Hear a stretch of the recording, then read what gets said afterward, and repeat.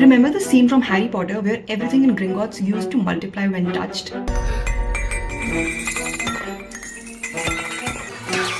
added the Gemino curse. Everything you touch will multiply. Well, we have something similar in our world as well.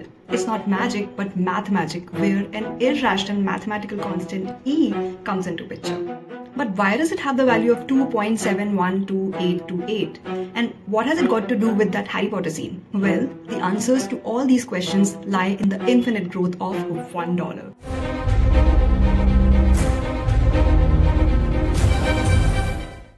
Imagine you have $1 and you put it in a bank at the rate of interest of 100% compounded annually. Then by the end of 1 year, you will have $2 with you.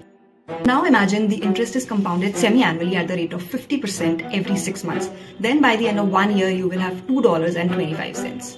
Now imagine that the interest is compounded quarterly, monthly, weekly, daily, or infinitely every moment.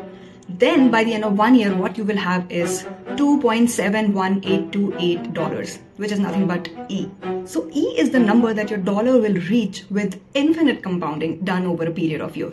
And even with this infinite unending growth, your dollar will never exceed about $2.7128.